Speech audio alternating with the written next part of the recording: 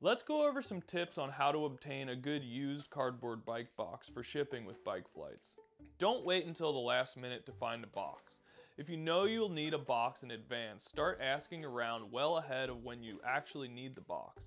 Ask your local bike shop if they have any used boxes available. Many shops will save boxes for customers who need them. It's worth noting that usually the best bikes come in the best boxes. You can ask your friends and others in the local bike community. Check local online classifieds. You may be able to find a good deal on a used bike box. Keep in mind that even if you get the best box, you'll still need to protect your bike during shipping as well. That means using protective cardboard tube sleeves or foam pipe insulation around your tubes. Dropout spacers for your frame and fork dropouts, and axle protectors for your wheel axle ends.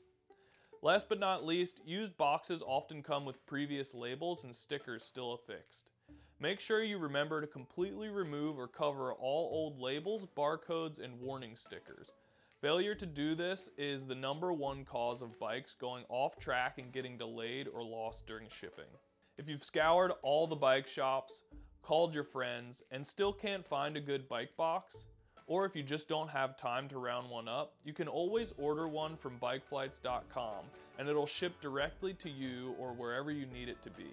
Give this video a like, and for more helpful packing and shipping related videos, subscribe to the Bikeflights YouTube channel.